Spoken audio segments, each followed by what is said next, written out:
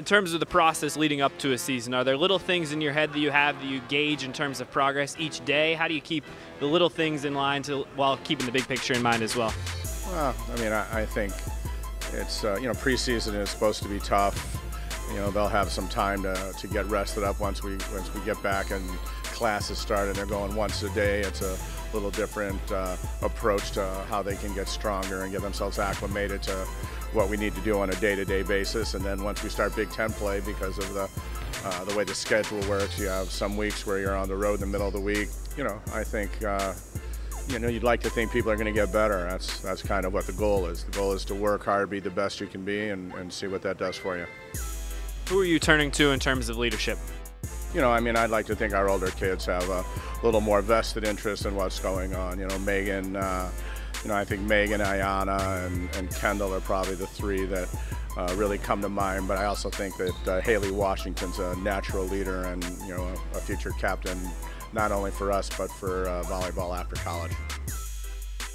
When you look at Megan and Ayanna specifically, what do they bring to the team on the floor? What do you like about their games, and how do they complement one another?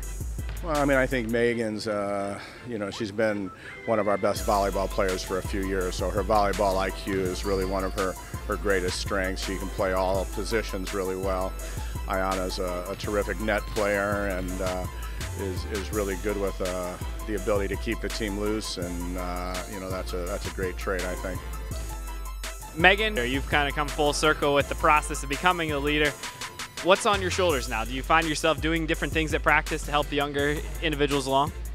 Definitely. It's a little different, but at the same time, you've always had to have some type of leadership. Freshman, sophomore, and even my junior year, there was always something on my shoulders, as there is for any player. How have things gone in terms of building chemistry on the court? What do you like about the way you guys are working together, so to speak?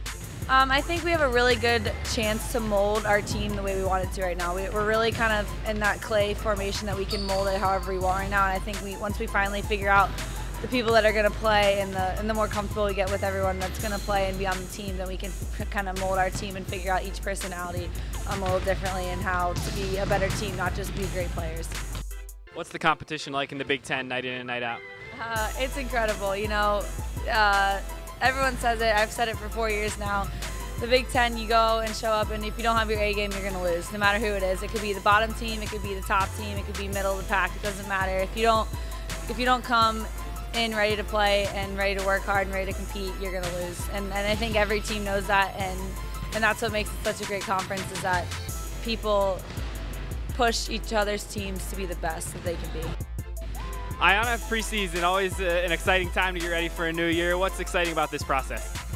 It's super exciting to finally get in the gym and have our younger players kind of see, what's expected of them and get a feel for what our in-season practices will be like. It's super exciting to start the season, of course, and get into competition and see what all the hard work we put in the spring, where it gets us. How are things going from your perspective? Are you happy with the progress that the team's made so far?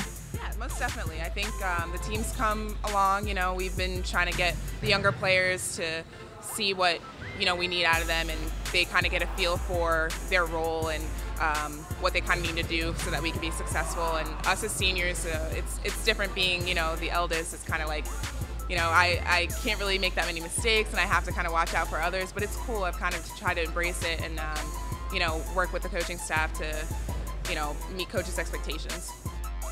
And how much excitement is there heading into a season, another Penn State women's volleyball season? A lot of excitement. It's kind of funny just because we're all ready to be playing in main gym. We were watching Friday Night Lights in the locker room, and there's that scene before the big game, and I was like, oh my gosh, is it season yet? Can we get in the gym? Like, it's awesome. It's exciting.